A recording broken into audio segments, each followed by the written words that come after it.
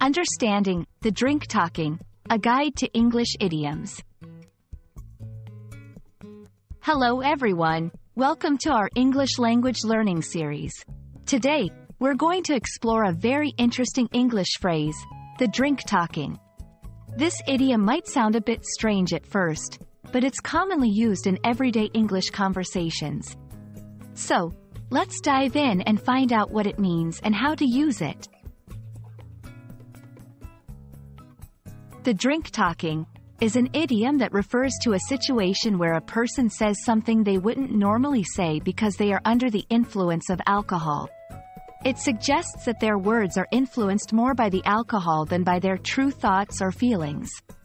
For example, if someone becomes unusually talkative or emotional after a few drinks, you might say, "That's the drink talking." This idiom is believed to have originated from the observation that alcohol can lower inhibitions and alter a person's behavior or speech. In English, it's often used to explain or excuse what someone says or does when they are drunk. For instance, if someone apologizes the next day for something they said while drinking, a common response might be, "Don't worry, it was just the drink talking." Let's see some examples to understand it better. 1. After a party, "I didn't mean to say those things last night. It was the drink talking." 2.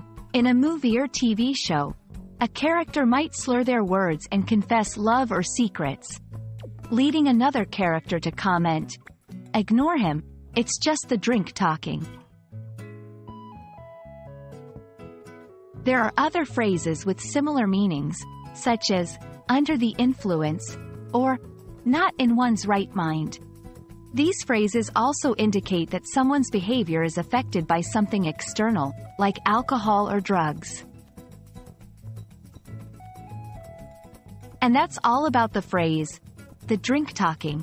I hope this explanation helps you understand and use this idiom correctly in your conversations.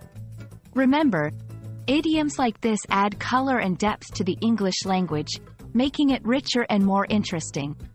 Thanks for watching, and see you in our next video.